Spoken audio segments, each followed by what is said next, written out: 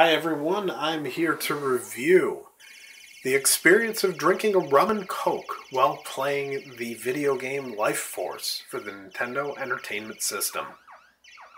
Now you might be asking yourself, why would anyone be reviewing the experience of playing LifeForce while drinking a rum and coke?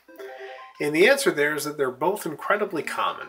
You can expect to find a rum and coke anywhere there's a bar, and you can expect to find a copy of LifeForce or Radius, or really any game that looks exactly like this for a multitude of consoles. Now, my first sip of the rum and coke was just prior to hitting start and joining in on a single-player campaign. Listen to me talking like it's 2015 and I'm playing a modern game. But the first sip of the rum and coke was very coke-like. It tastes mostly coke, probably because the rum is still at the bottom there and the coke is still at the top.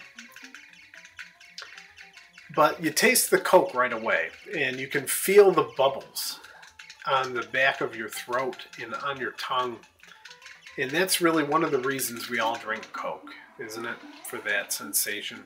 Now notice, while I'm talking about the rum and Coke I just died, similar to the bubbles in a Coca-Cola, that wall came out of nowhere and crushed me.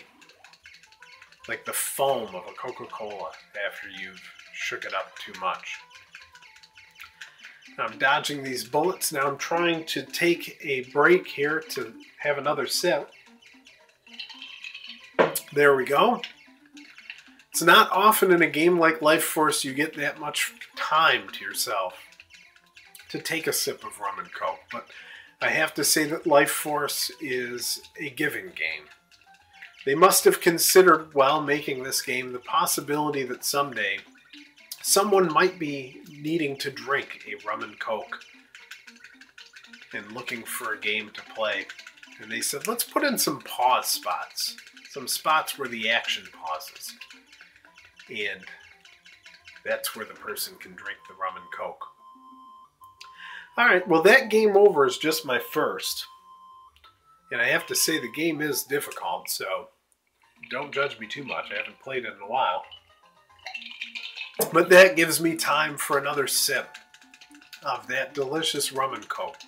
I used a dark rum, and honestly I prefer it, but this time it was the only option. It was the only one I had at the bar.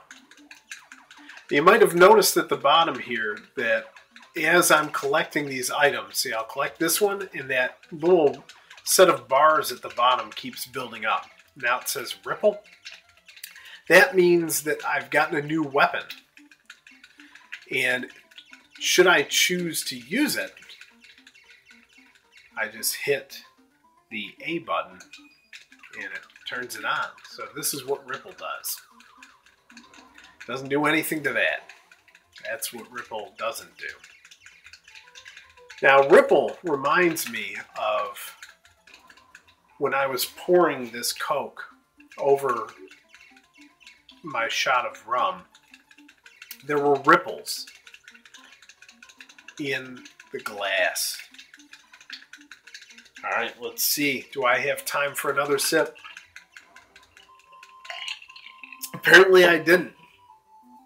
The game was giving once, but not again. Alright, let's give it one more try and see how far I can get this time. But the rum and coke is still holding up. I like to drink rum and cokes fairly slow at a metered pace. I don't know. I know some people like to drink them fast, but when you're playing a game like LifeForce, nothing else goes fast. Only LifeForce goes fast. And also your interest in the game due to its severe difficulty. That goes quickly. Wow. Also due to the cheap nature of those things. But I should have known. Last time I would have noticed that they didn't grow completely over at the top. Perhaps I was distracted. by my rum and Coke. All right, here's a stretch. I'm going to take a sip. Oh, using the right thumb to control the character while sipping rum and Coke with your left hand. That is quite nice. Setting the rum and Coke down, making sure that it doesn't fall off the table. Look at how smooth that was. That was nice. This game was made to be played while drinking rum and Cokes.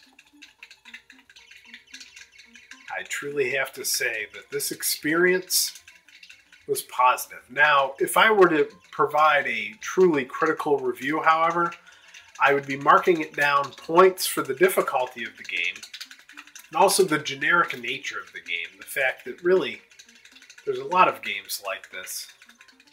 They all play very similarly, although tight controls are very common. The difficulty is brutal. And the rum and Coke is common, which kind of takes away from the experience of the beverage. I think the rum and Coke is not my favorite drink, but it's the type of thing that if I'm at a cheap bar, I'll buy because you know they've got them.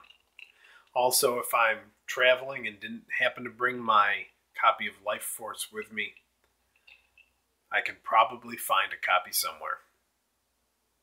Well, thank you everyone for watching. Have a wonderful rest of your day, and be sure to like, comment, or subscribe. Thank you.